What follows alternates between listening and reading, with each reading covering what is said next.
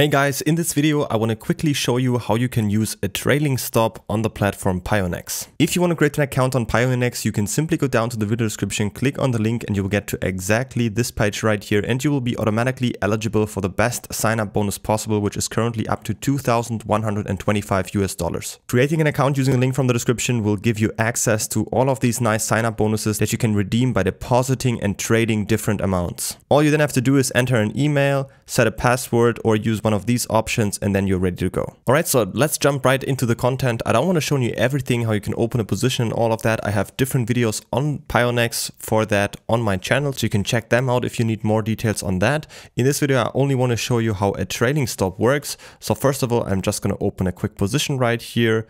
Just go by long. And now I have a long position opened right here, and I want to show you, of course, you could add a normal take profit and stop loss right here. That's how that works, but in this case I want to show you a trailing stop. So you click here on settings, and then you can set a retracement distance. So that means, for example, if I type in $500, that means now $500 below the current price there will be a trailing stop, and it will always remain the distance of $500. I can also set it by rate. For example, I could say 10% below the current price, whatever I want to set in here. And I can also add an activation price if I don't want it to be active right just now, but only if a certain price is reached. I could type in this price right here, and only then if this price is reached, then the trading stop will be active. So in this case, to show you, I'm just going to use it here by distance. I'm just going to say $500, no activation price, just open it now, click on OK, and then you can see down here I have it set. I can see the retracement distance, $500 right here, and I can see where it currently sits. Unfortunately, I cannot see it here in the price chart, but I can always check it in here. And so currently it sits roundabout at $43,300, so somewhere in here, $500 below the current price. And let's actually go up again. Here's the trading stop right now. If the price goes up now, this trading stop will follow the price to always make sure that there is a distance of about $500 as we've set down here. And of course, if the price would crash at any time, then the trading stop would stay at the same price, and then we would be stopped out in here.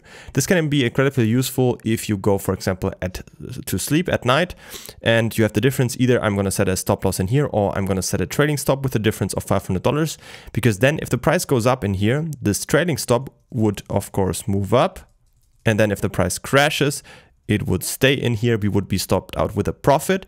But if instead we wouldn't have a trading stop, but instead just here the normal stop loss, if the price would crash even further down to here, then we would be stopped out here and would have a loss. So this is how you can use a trading stop for your advantage. That's how you can use it.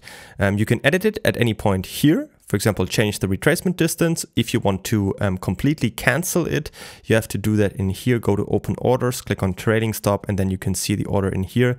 And if you click on cancel, you don't have a trading stop anymore. You can see now there's no trading stop anymore.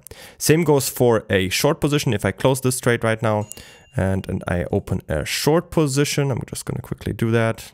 Just take an amount, click on sell short. I can also add a trading stop here. For example, I'm going to type in $500, and now the trading stop, of course, will be above the current price. It currently sits at $44,300, so that means it sits right here.